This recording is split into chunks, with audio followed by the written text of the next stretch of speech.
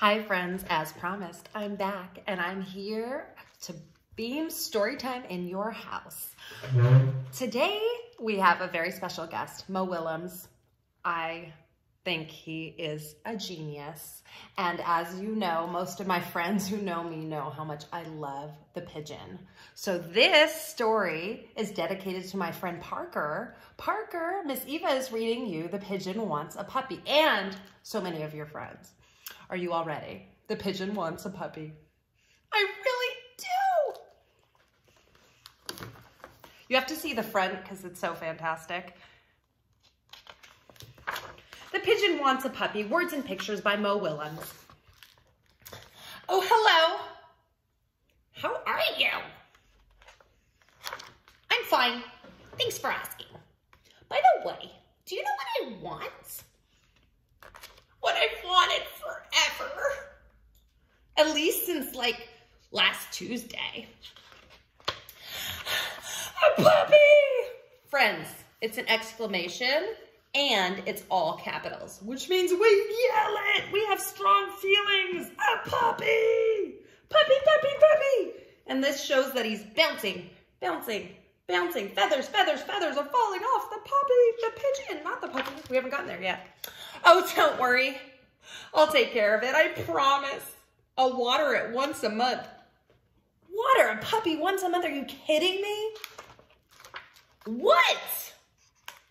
Everybody knows that puppies need plenty of sunshine and water. I think he's kind of getting it confused with plants, maybe? What do you think? This is ridiculous, but I don't want to be the one to tell him. Oh, I get it. You don't want me to be happy, do you? Ooh, parents of teenagers, this sounds familiar. You don't want me to take a piggyback ride on my puppy or play tennis with it? You just don't understand. This is called sulking. What he's doing right now is sulking. I'm a puppy-loving pigeon. Aww, puppies. Like, he's so happy. He's thinking about puppies and he's so happy. Oh, get ready. This is all caps coming at you with 2, 1, 2, 3 exclamation marks. Strong feelings. Are we ready? I want a puppy right here, right now. Woof. What's that?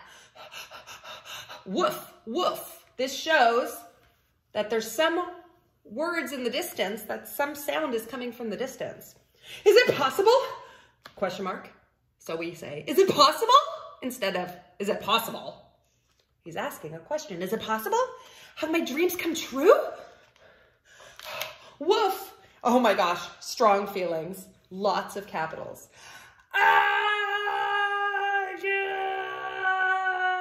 Exclamation. Exclamation. He's so freaked out. Whoa. It's huge. The teeth, the hair, that wet nose, the slobber, the claws. I mentioned the teeth, right? Really? I had no idea. I've changed my mind.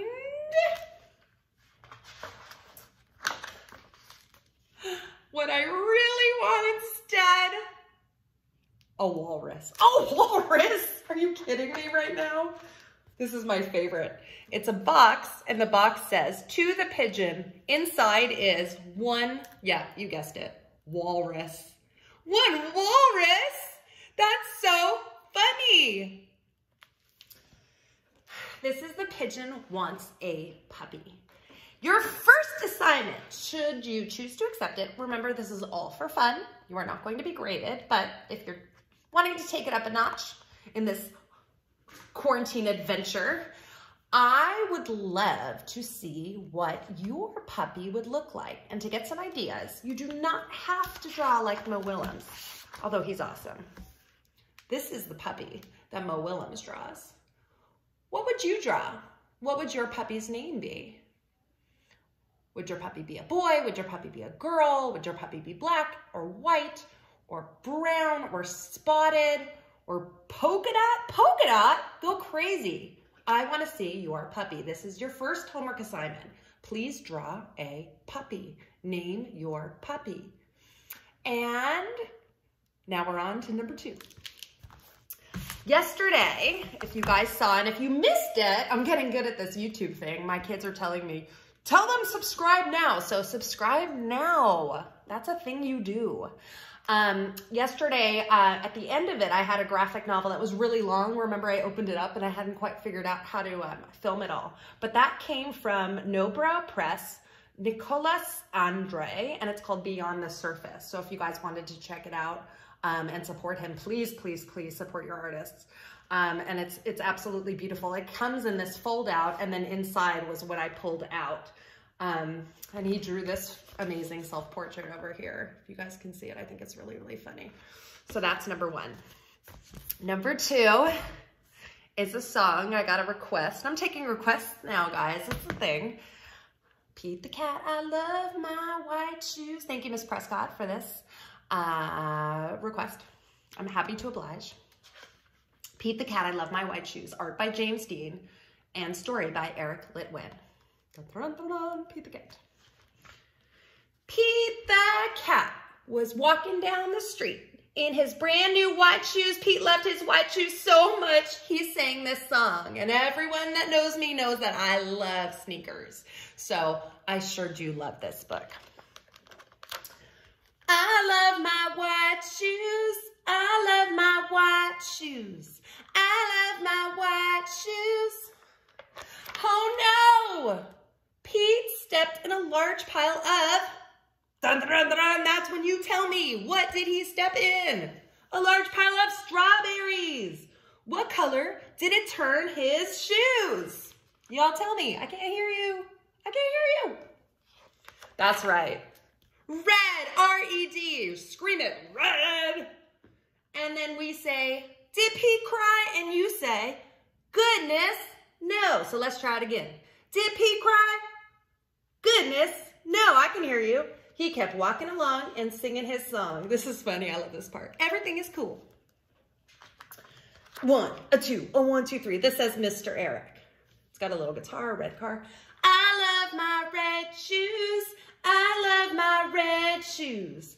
I love my red shoes. Oh no, Pete stepped in a large pile of, tell me, because I can't hear you unless you tell me. Blueberries, that's right. What color did it turn his shoes? I can't hear you. Ah, you said blue, that's right. And we're gonna scream it because it's all caps. Blue! Did Pete cry? Goodness, no. Say it, did Pete cry? Goodness, no. He kept walking along and singing his song. Over here he says, awesome. That's called a thought bubble. A thought bubble means something that he's thinking about. Awesome. I love my blue shoes. I love my blue shoes. I love my blue shoes. Oh no! Pete stepped in a large puddle of, I can't hear you. Oh, you said it. Mud. What color did it turn his shoes? I can't hear you. Oh, you said it. Brown. And I say, did Pete cry? And you say, goodness, no. He kept walking along and singing his song. Down here, the thought bubble says groovy. That means cool. Back in the day, you would say that word groovy. Like even before I was a kid, like a super long time ago. I love my brown shoes. I love my brown shoes. I love my brown shoes. Okay, other people that know me know I love this page because another thing that I love sneakers, and I also love coffee. I love coffee. So I love this page a lot. Oh no! Pete stepped in a bucket of water, and all the brown and all the blue and all the red were washed away. What color were his shoes again? White, but now they were what? Did Pete cry? I say, did Pete cry? And you say, goodness, no. He kept walking along and singing his song. Rock and roll, thought bubble says rock and roll. That's a cool thought bubble. Also, wet shoes are kind of the worst. That's why you need rain boots. I love my wet, he loves them though. We should be more like Pete, just love on everything. I love my wet shoes. See, you thought I was gonna say white shoes because they're white again, but they're also wet. I love my wet shoes. I love my wet shoes. And over here, these are musical notes. If you guys know how to play instruments. Oh, and also I love that. That's a VW bus. That's one of my favorite VW buses. So cool. I love it in this little yellow house. Also, pay attention to the words here. Squeak, squeak, squeak. Have you ever put on wet shoes before and then they are so squeaky? Oh, so annoying. The moral, I love morals. Morals are when you're reading a story and at the end of it, there's a message. So there's a message at the end of this one. There's a moral. And tomorrow I've got this whole book with stories and morals, and they're so fantastic. This one is called The Moral of Pete's Story Is. And this is important for all of us, moms and dads and all kinds of friends. No matter what you step in, which is definitely true for these times, no matter what you step in, keep walking along and singing your song. Even if you step in poop, because it's all good. Oh, I just love this story. Thank you so much for sharing. So homework assignment number 2, remember, I will try to post these on the YouTube page so that if you guys are doing this homework assignment at home, you will remember. Homework assignment number 2 is, homework assignment number 1 was to draw a puppy. Homework assignment number 2 is to draw a cat. It doesn't have to look like this cat. I love this cat, but it does not have to look like this cat. But cats usually have ears and noses and whiskers and eyeballs. And I would like your cat, if you can, to have a thought bubble. So you do teeny tiny little circles like this, boop, boop, boop, boop, boop, and then one giant circle, boop. And then if you have trouble with the words, you can ask an adult. They should be able to help you. If not, try it yourself. That's fine too. What is your cat thinking? What is your cat thinking? I want to know what your cat is thinking. So that's homework assignment number 2. What is your cat thinking? Dun, dun, dun, dun. This reminded me so super much of one of my favorite artists of all times, Bruno Munari. And I really want you to look at this. He's an Italian artist, and well, he was an Italian artist and illustrator. And he had this really interesting way of drawing faces. And I wanted you to just look at it. I wanted to share it with you because I thought that it was something so interesting. If you can look at all of the different, some of these are just very, very, very basic shapes right here, but they all turn into faces. Look at that one, that one, that one, that one, that one. So I wanted you to keep an eye on how to draw a face and what you might do if you were drawing a face too. Think about it like that. Bruno Munari. This is the book called Design is Art, Bruno Munari. It's kind of a grown-up book. I mean, it's definitely a grown-up book. But the cool part about a grown-up book is that it's still fun for kids. I'm always so fun for kids because there's so many things to look at. But my favorite part about this page for sure, favorite part about this entire book is the faces. So I'm gonna show that to you one more time. Dun, dun, dun. Okay, our next friend, special guests. We have special guests. Paul Thurlby. Paul Thurlby is a really good friend of mine, also an online friend, who's just a wonderful illustrator and artist, and I would highly recommend you guys check him out if you don't already. And this is a game called Wildlife Snap. But what I really wanted to do today, I thought it would be fun, is if I could take out a couple of these and read you some fun facts. Fun fact number 1, armed to the teeth. Check it out. You guessed it, it's a shark. Sharks have got 8 rows of teeth and are always growing new ones, making them dangerous predators. Get ready for this fun fact because it's really amazing. Some sharks will grow up to 80,000 teeth in a lifetime. 80,000 teeth? Think about how many teeth you have and how many baby teeth, and when you lose your teeth and then you get your teeth again. But think about having 80,000 teeth. I mean, I have so many questions about this. Does the tooth fairy come to a shark? And if the tooth fairy comes to a shark, Do they pay in money? I mean, what do sharks want? And anyway, that's a lot of visits from the tooth fairy. If you're losing 80,000 teeth, I don't know. I have so many questions. That's number one. Number two, can you see it? I love it. This one says, feed it and weep. This is a crocodile. Chewing makes the crocodile's tear ducts spill watery droplets. What? You're telling me that when a crocodile chews, it cries? That is so funny. Look, here he is, and he's chewing, but he's also crying. That's kind of funny. I like that one a lot. Thank you very much, Paul. We'll do one more. Let's do one more. This is called Mr. and Mrs. Earthworms. We love earthworms. And when it rains, you see lots of earthworms on the ground, and you can look at them and investigate them with a magnifying glass or with glasses. I'm wearing glasses. Earthworms can be both male and female at the same time. Did you know that? Earthworms are both boys and girls at the same time. Who knew? I didn't know. No idea. That's amazing. All right, friends. There's one more special guest. Adrien Tomine.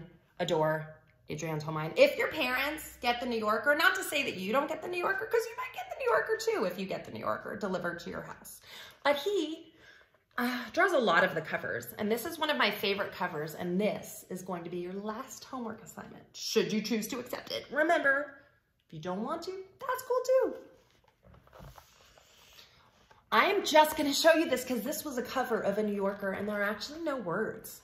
And, well, there's some words here, but there's no story, and that's homework assignment number 3. I want you to write the story. Okay, I'm showing it to you. We're zooming in. Zooming in means I hold the book closer and then further out. Okay, one more time. This is your homework assignment. What do you see? What do you see, and where is it? And what's happening outside? And what's the weather?